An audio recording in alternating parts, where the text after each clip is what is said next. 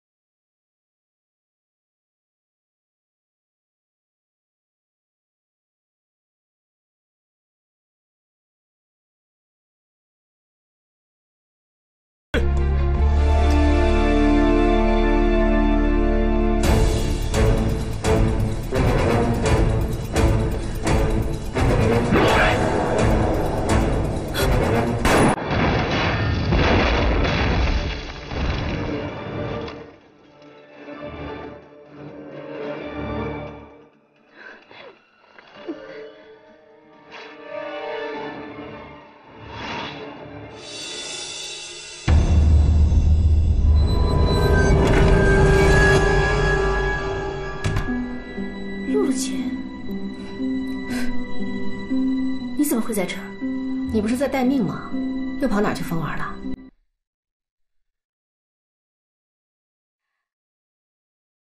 哎呀，瞧瞧你，弄得这么邋遢，可不像平常的你啊。没什么，遇到些麻烦。赶快洗个澡，换件衣服。今天可是你的生日啊！露露姐，别磨蹭了，赶快去洗澡。洗澡的时候别拿着枪。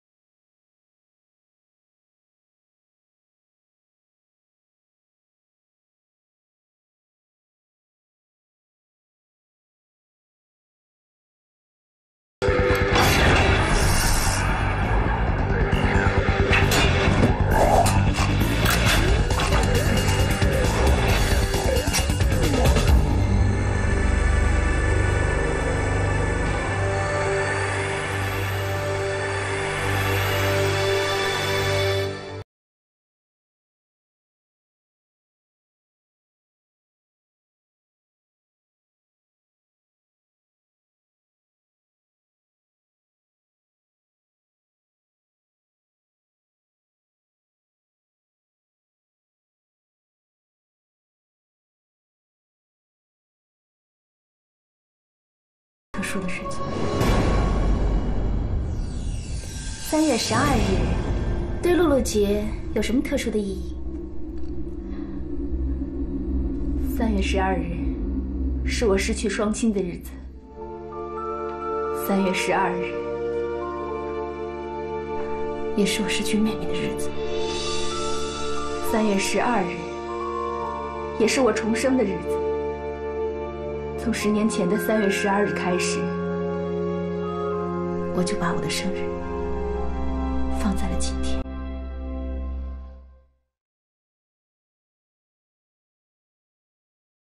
你到底是谁？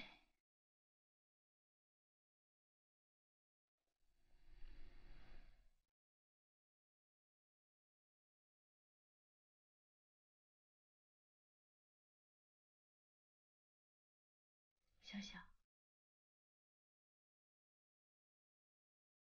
还记得这个阿布吗？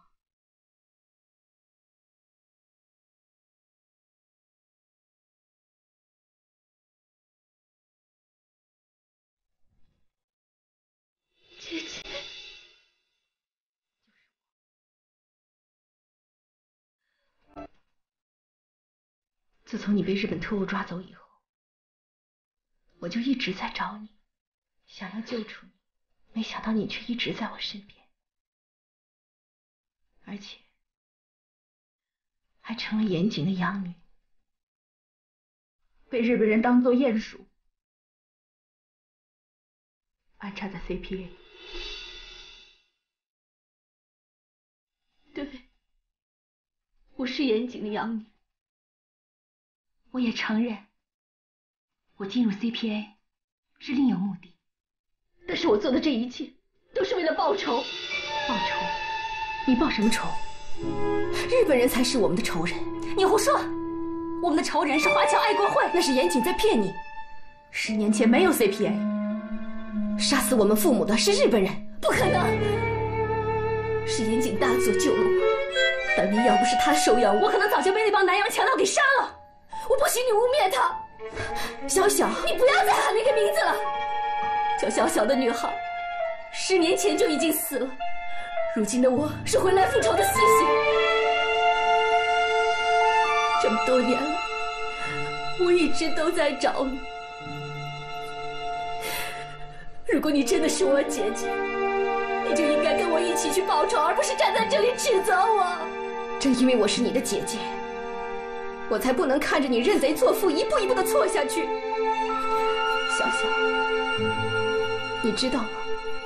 为了你所谓的复仇，我们有多少同胞命丧敌手？管不了那么多了。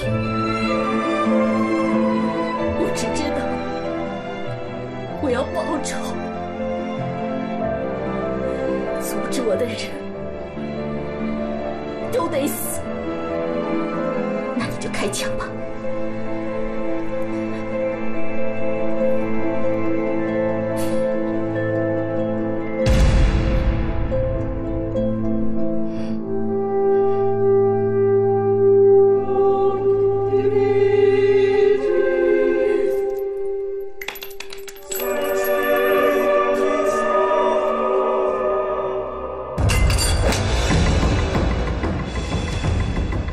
最擅长使刀，我一定要先制住他，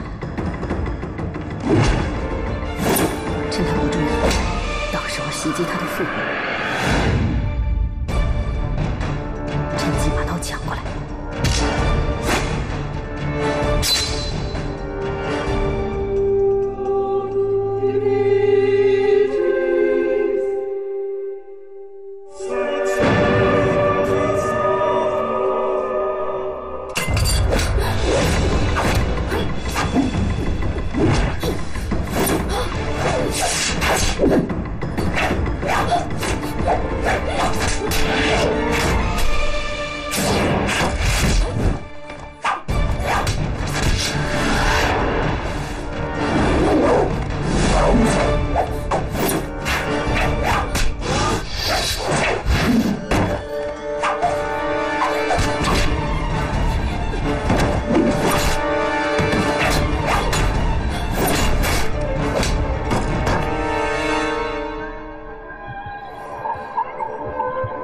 最后问你一次，我们到底是姐妹还是敌人？我们是姐妹，可如果你还为日本人做事情，我们就只能是敌人。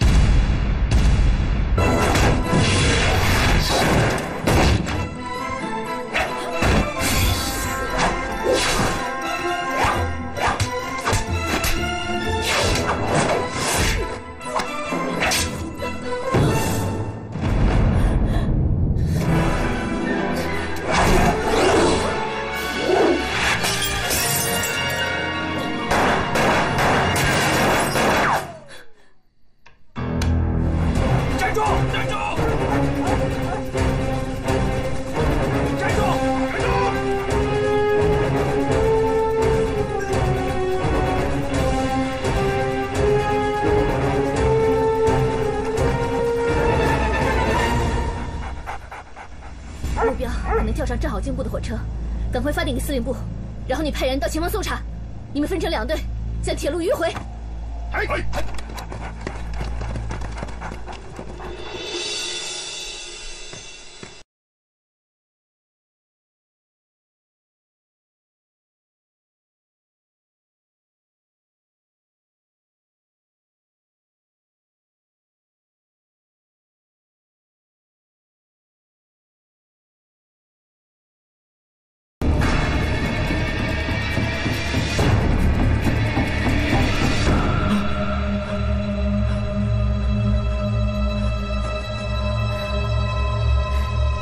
这就是绝路了，刘教授，跟我回去吧。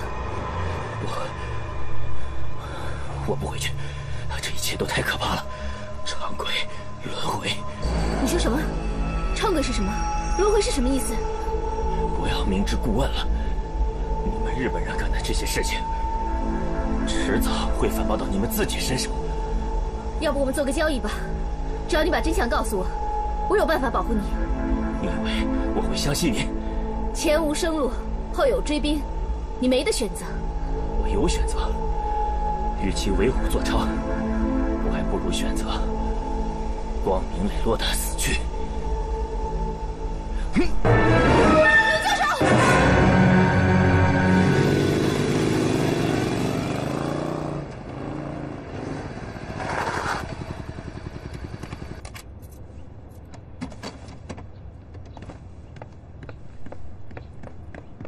特使和整个护送队都消失了。是的，阁下。最后一次接到护送车队发来的电报，说已经与郊外的宪兵接应部队会合。八嘎！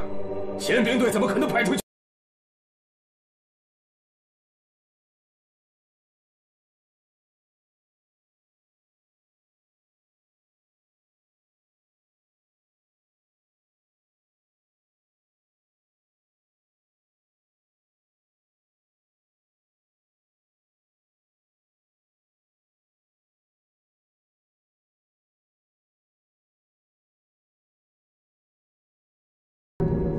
这是我们找到的遗物。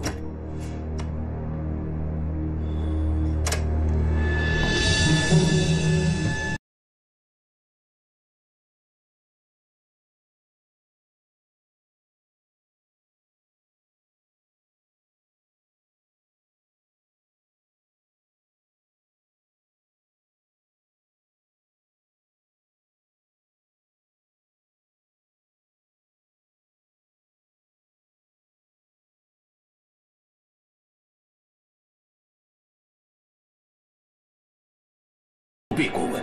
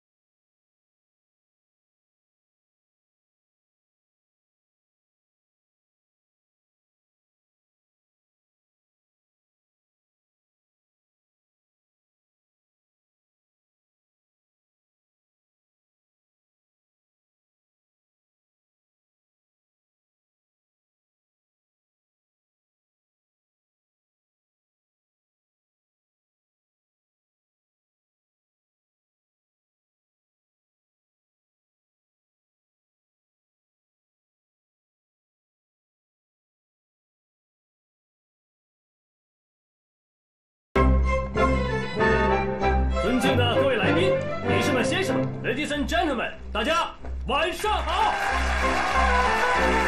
王朝歌舞厅欢迎各位的光临。下面我们用热烈的掌声，有请我们今晚最靓丽、最性感的露露小姐闪亮登场。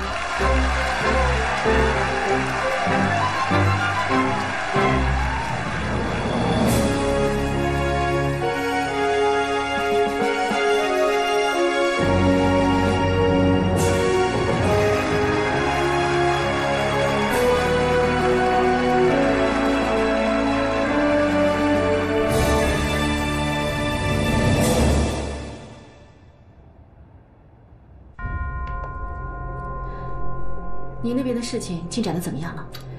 刘松可不像看起来那么文弱，他居然在我眼皮底下炸死逃生。不过我顺水推舟，告诉北野他已经死了。北野相信了？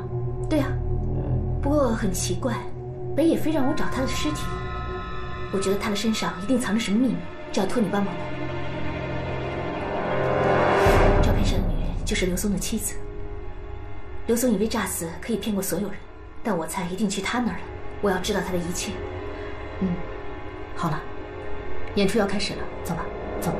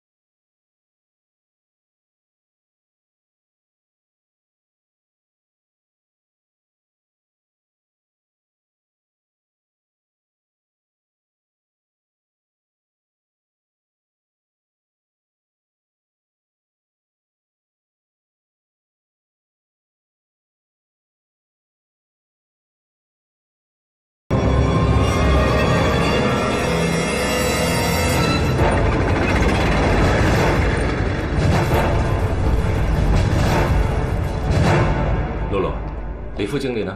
不，李经。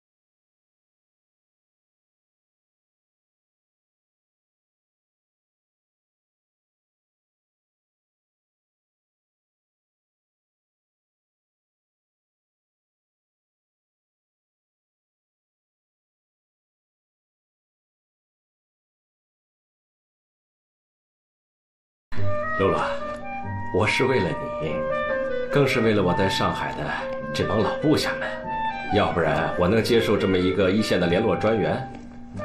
名为专员，实是邮差。这些话可不应该从您这国民党专员的口中说出。你我相识多年了，我不想和你唱高调说假话。坐。哎，对了，露露，有这么一件事。今天早上，教育司司长离奇死亡，死因和3日前的上海商会会长一样，而且在他们死之前都收到过一封署名为“锄奸队”的警告信。现在外界疯传，国府方面在密杀中间派的政要分子，舆论对我们非常不利。这一定是日本人搞的阴谋，想要一石二鸟。一方面争取中间分子投敌，另一方面破坏国府在国际舆论上的声誉。工部局有新发现吗？工部局呢，出于各方面的考虑，现在封锁了2人的真正死因，对外宣称2人死于急性脑膜炎。哎，对了，上次工部局送来的物证，你们的检验结果出来了没有？初步的检查报告已经出来了，我们去化验室。好，走。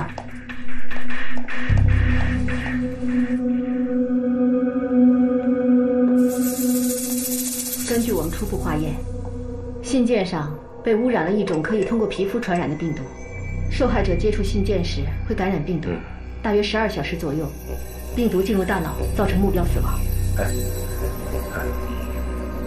你知道是什么病毒吗？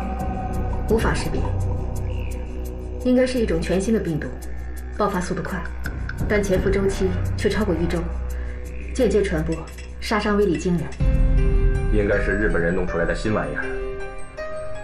联络处通过与工部局方面的交涉，得到了一个特征：2名死者的脖子上都有一枚铜钱大小的紫色淤伤。看来这个淤伤就是中毒并发的一个特征。哎，我听说你刚刚截获了日本特使携带的文件箱。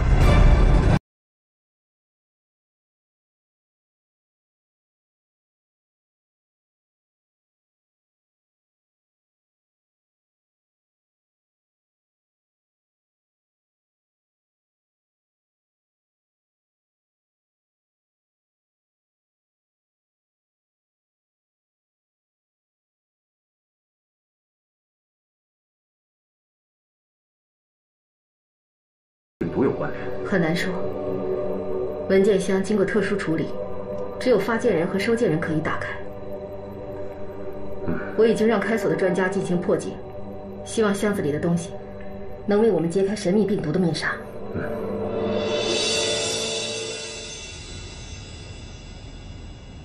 严景小姐，听说你昨天去了王朝歌舞厅。是的，大佐，我去是为了寻找线索。刘松跟他有什么关系？报告大佐，越是这种鱼龙混杂的地方，小道消息就越灵通。刘松自杀后一直没有找到尸体，我们派出的宪兵队找不到的尸体，也许会被其他本地势力无意中发现。你说的不无道理。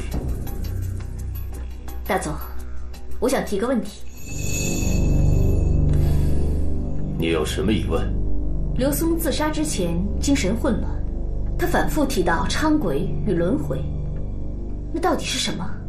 伥鬼，地狱中最可怕的恶鬼，他需要附身在无辜人的身体上，才能转世轮回。那这和刘松有什么关联？因为伥鬼已经现世，而且就在我们身边。好了，伥鬼轮回的问题我已经告诉你了，下面我需要的是刘松的尸体。大佐，你为什么这么执着于那个人的尸身？确切的说，我需要的是他手上的一个东西。特使车队遭到袭击，我怀疑是 CPA 所为。那个箱子的钥匙就在刘松身上。我限你24小时之内找到刘松的尸身，否则军法处置。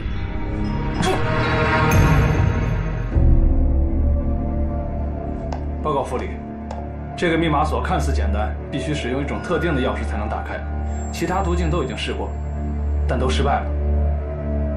要是强行打开呢，有什么后果？很难预料，很可能会启动箱子的自毁装置。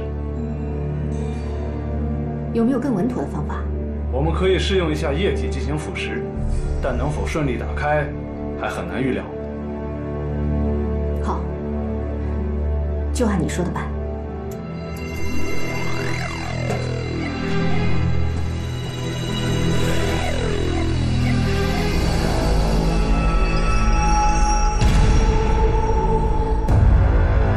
剑山，通知侦探组带防爆锁来查报。是。你是 CPA 最优秀的拆弹专家，你有什么办法？没有办法，除非找到停止起爆器的钥匙。起爆计时器有24小时，必须在有限的时间内找到这把钥匙。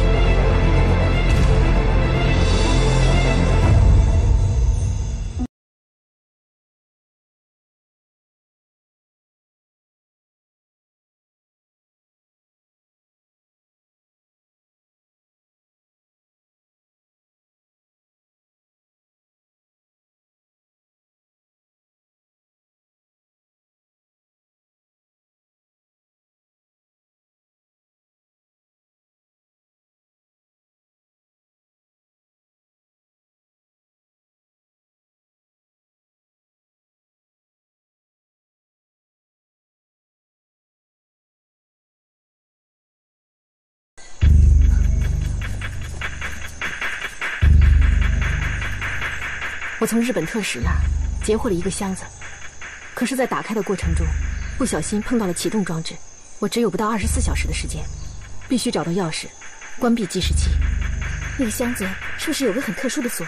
而且钥匙孔正好可以容纳一根手指。你怎么知道？我们姐妹真是同病相怜。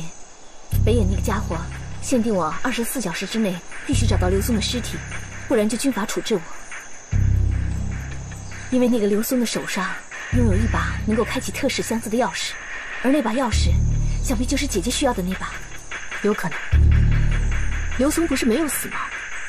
这样看来，如今只要找到刘松，一切就迎刃而解了。你上次给我的照片，我已经查到了线索。这样，你负责寻找刘松，得到钥匙后直接去王朝阻止爆炸。我根据纸条线索去查个究竟。好。你找我？露露小姐，我有新的情报，不过一个是好消息，一个是坏消息，你想先听哪个？一起说。先说好的吧。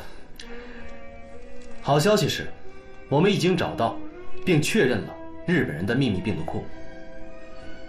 坏消息是，我们根本没有办法。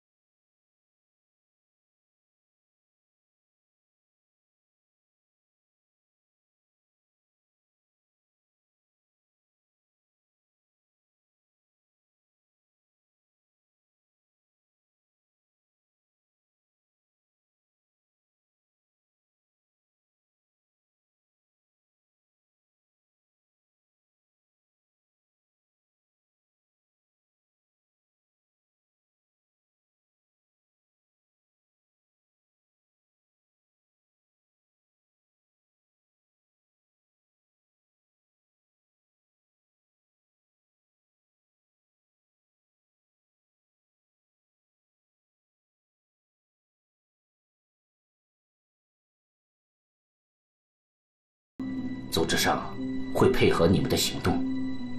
我明白，不过有件事情。出了什么事？我知道这么问不符合规定，但是我只想确认一下 ，CPA 里面是不是还有我们的同志？既然知道规定，就不应该问。可是没有可是，既然现在国共合作，但经历了皖南一役，国民党中反动势力依然视我们为眼中钉，他们甚至不惜破坏抗战大局。所以你一定要记住，在这种环境下，我们必须要小心。北野对于阔苍山的基地捂得很严实，而且物资转运并不通过宪兵队。我现在怀疑，北野对阔苍山基地实施无线电管制，只有在特定的时间才会用特殊频率进行联络。阔苍山基地的位置我们已经确认，目前最关键的问题是如何联系周啸天。我今天来就是为了大冢的事，后天大冢会提交红龙病毒，北野命令我护送他进山。如果想要刺杀他，后天将是最好的机会。我需要路线和时间，刺杀由我们负责，你注意保护好自己，千万别暴露。另外，我需要一张特别通行证。特别通行证？我准备去日本军火库提一点货。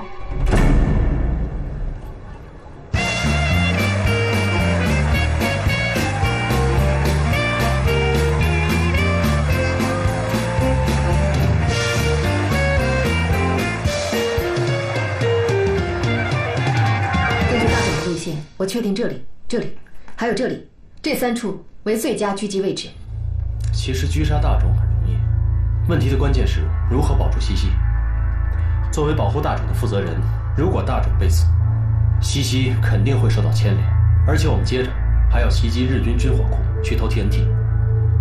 我认为，无论我们先刺杀大冢，还是先袭击军火库，都会引起北野的警觉。既然没有办法打时间差，那我们就同时进行。同时进行？这可不是一个好的选择，这会分散我们的力量，容易遭到北野机动力量的围捕。只要我们能调开北野，我们就会有足够的时间从容应对。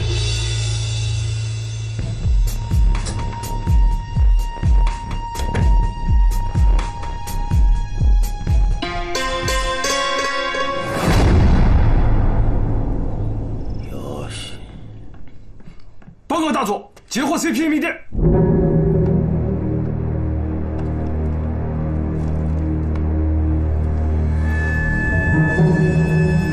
能否根据密电信号确认发报方位？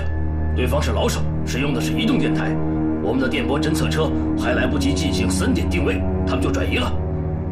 CPA 居然想刺杀明天当活的野村司令，我们必须加强警备。渡边先生曾经说过 ，CPA 的王牌特工应该是个女人。我会亲自前来布控，我要利用这次机会，一举抓住他。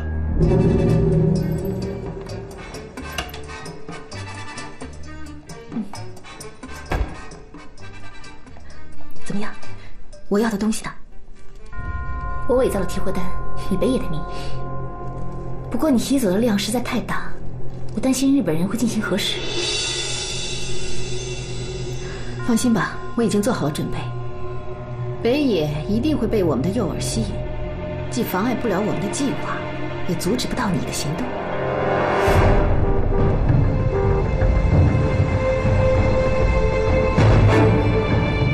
大佐，今天的布置，特高课几乎倾巢出。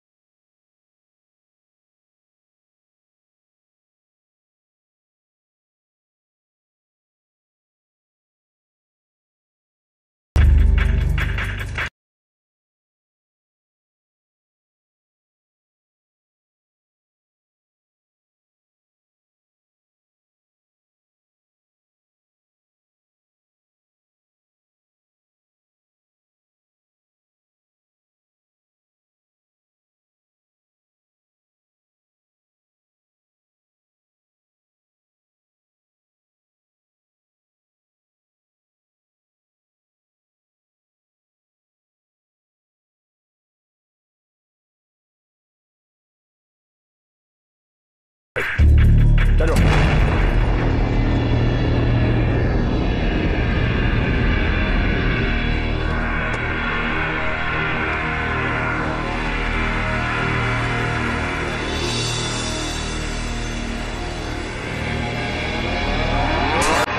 混蛋！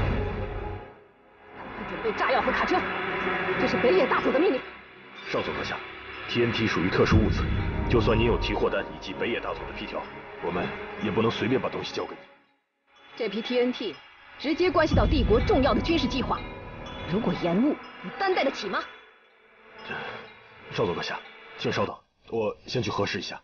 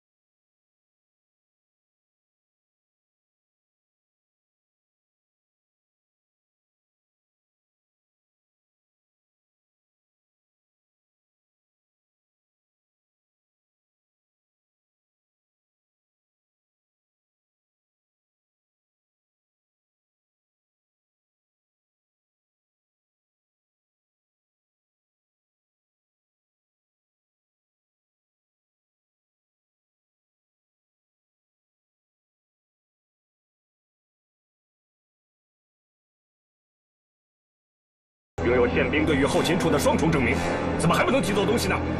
难道你还想要天皇陛下的批文？不敢，我马上放下。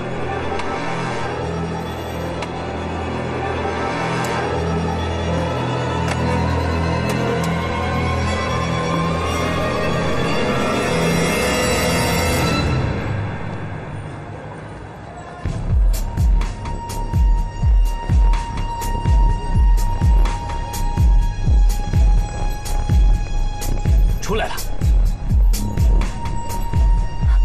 哎，就是后面这个女人，行动！快！干什么？司令 ，CPA 的王牌被我们抓到了，快看，这是我夫人。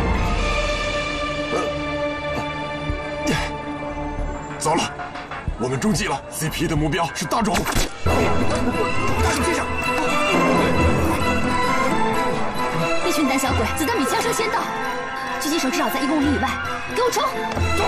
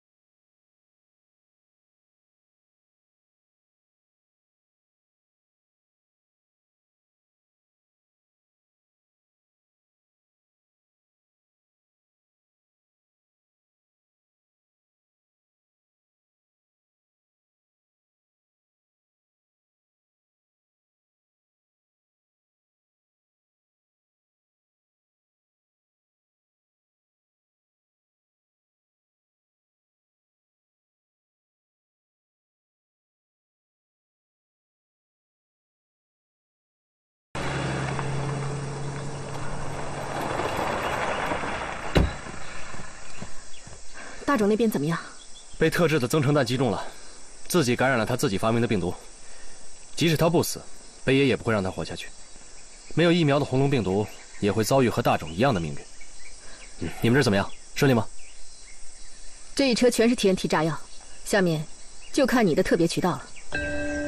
李经理，你真是神通广大。这一车 TNT， 那可不是小作坊能做的，必须得经过兵工厂。山人自有妙招，不过既然是秘密渠道，那就请二位容我卖个关子。以后如果有机会的话，会让你们知道的。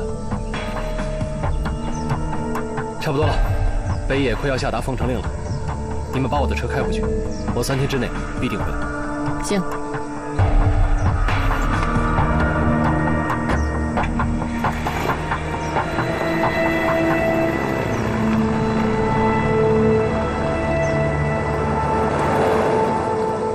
一切都是假的。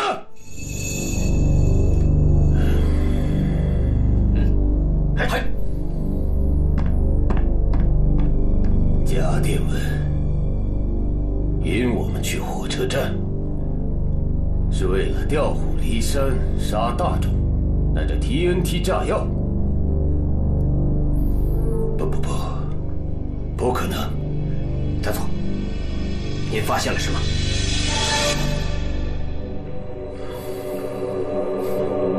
这太不可思议了！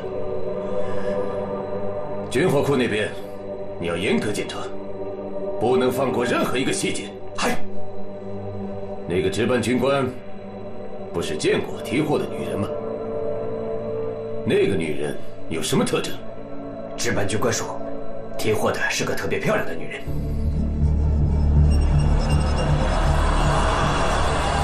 CPA 的王牌。是一个漂亮的女人，很好，这个线索很重要。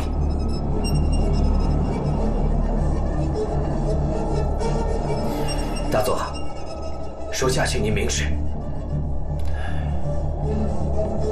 一个漂亮的女人，无论在哪里出现，都会成为人们的焦点。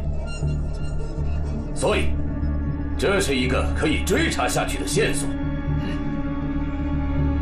如果他能抓住这个突破口，找到关键，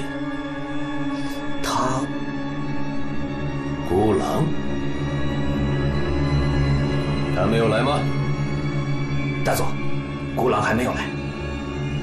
北野大佐，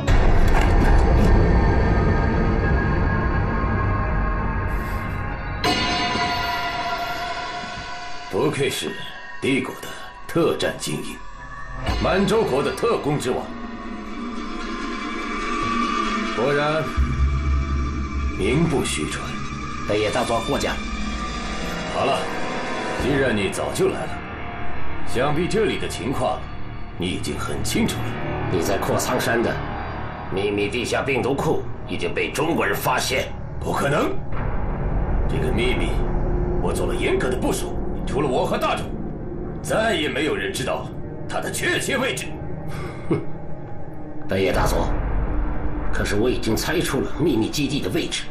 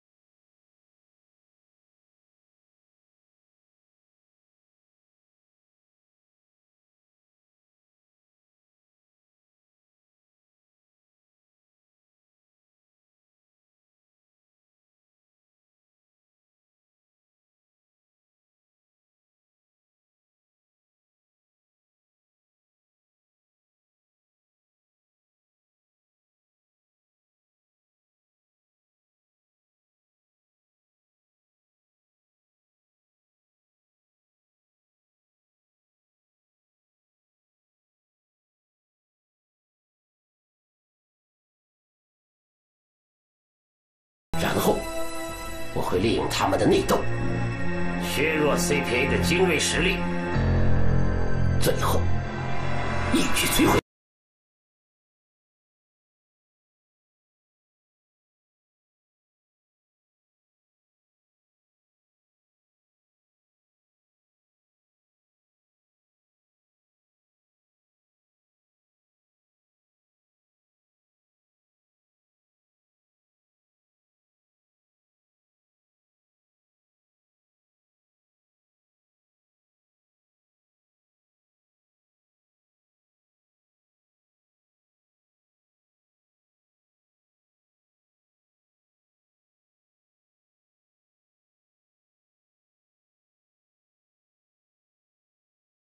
情报，76号，76号传出消息说，上海 CPA 潜伏着共产党。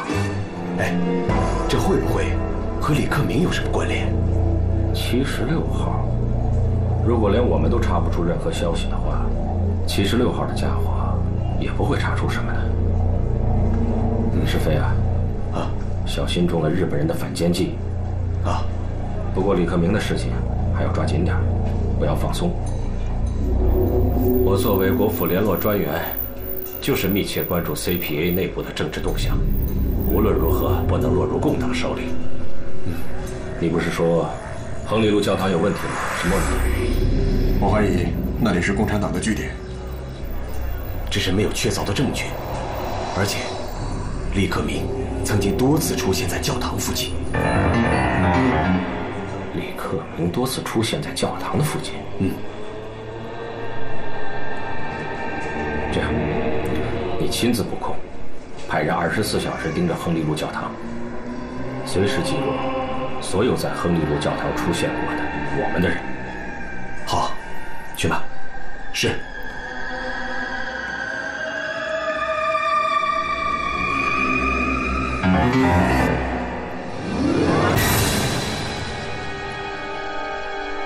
和桂海清在一起的是什么人？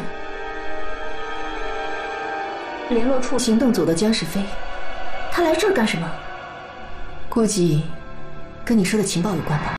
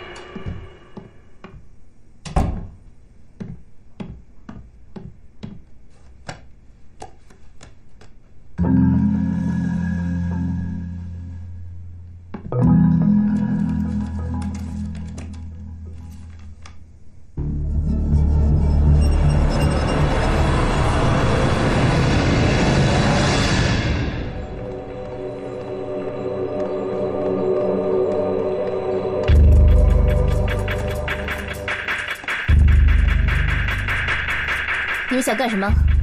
岩井少佐，请跟我们走一趟。什么理由啊？北野大佐的命令。我没有接到这样的命令。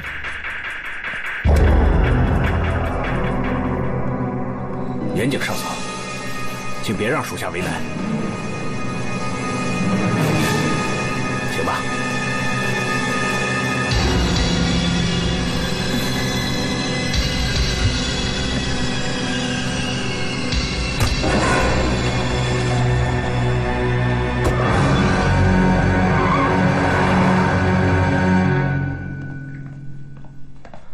露露，哎，你怎么来了？露露，李经理回来了没有？不是说3天以后吗？现在才1天。糟了！怎么了？北野不知道用了什么手段。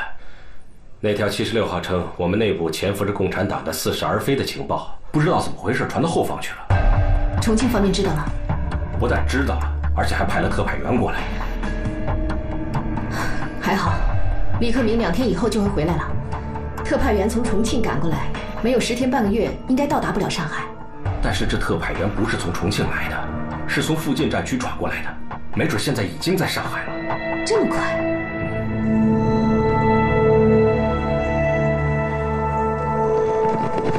别动！别动！别慌！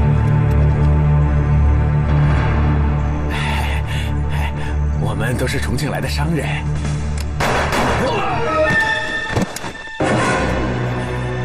重庆的特派员先生，张特派员，坐。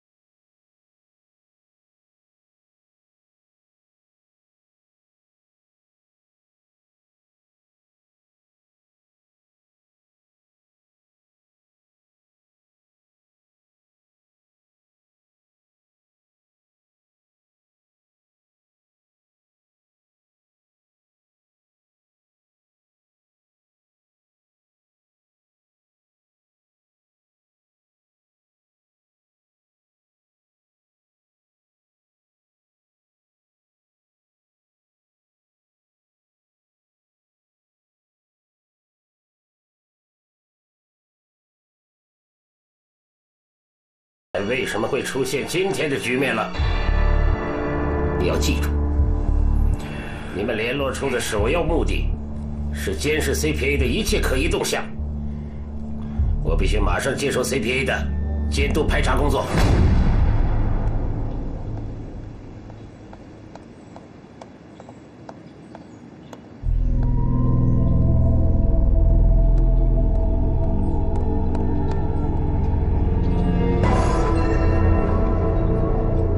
国民党的特派员已经到达了上海，相信很快就会展开秘密排查活动。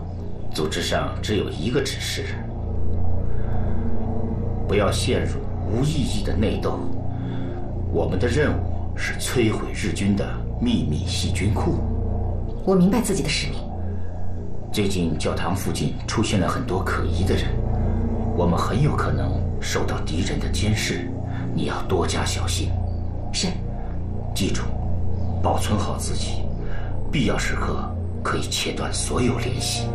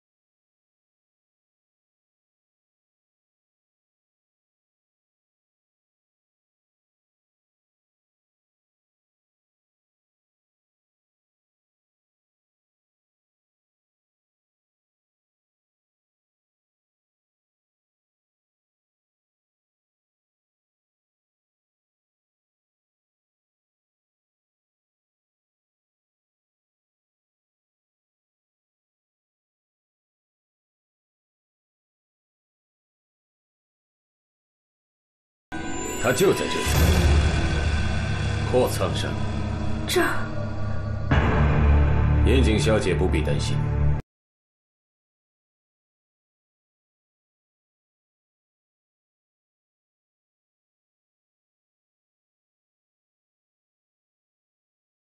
代价的疯子，我们的计划也不可能这么成功。周教授也在这儿。周教授全权负责这里的建设。这次找严谨小姐来，就是要你作为周啸天的助手。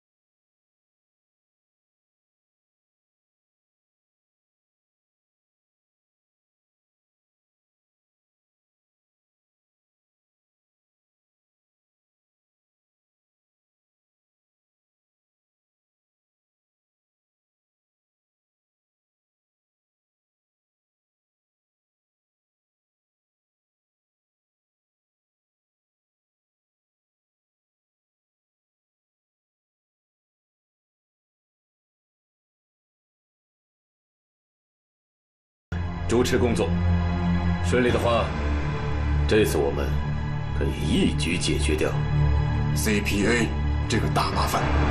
嗨。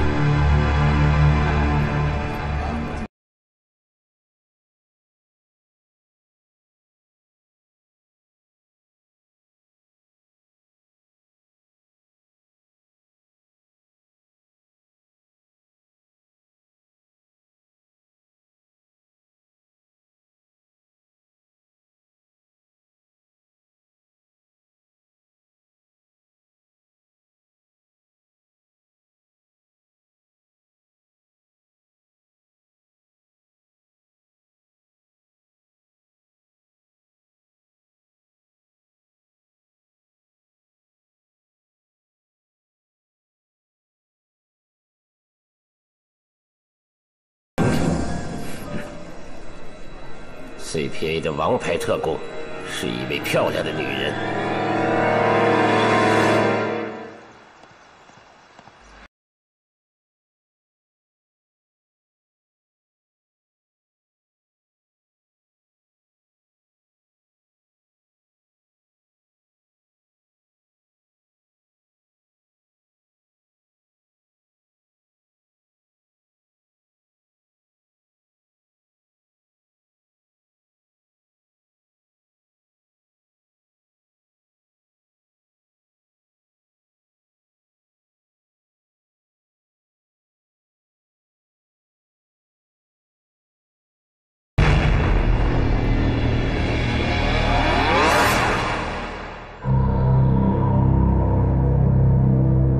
根据地加工好的特殊砖块，都有一个数字4，作为区分标记。我知道了。多年来，总是你们在关键的时刻伸出援手，我越来越赞同你们的理想。我想问一下，能否加入你们的行列，成为你们中的一员？我相信我们会有成为同志的那一天，但不是现在。我明白，也许现在不是最佳的时机，我希望那一天早点到来。我会耐心等待。我想以老朋友的身份打听点消息。我的身边有你们的人吗？对不起，我没有规定，我不会说的。以我们这么多年的交情，你还不能透露一点吗？算了，你不说我也能猜得到。据我所知，日本人正打算利用我们和国民党之间的矛盾，在上海 CPA 挑起内乱，希望李经理到时候。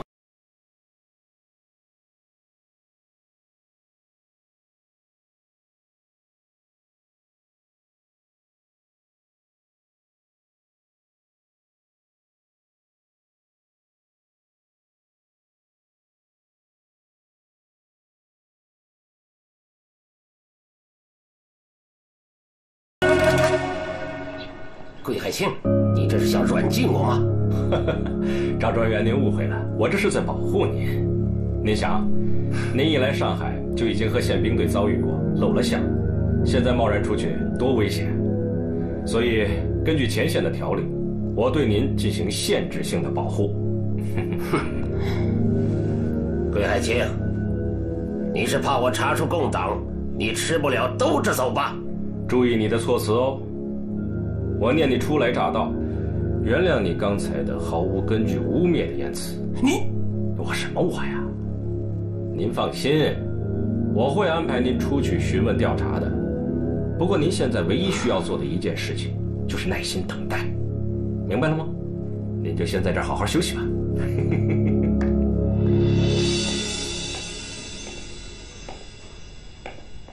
哎，露露，你是在迎接我吗？总算是回来一个，可是现在西西又失踪了。什么？西西失踪了？怎么会失踪呢？什么时候失踪的？昨天下午就已经失去联系了。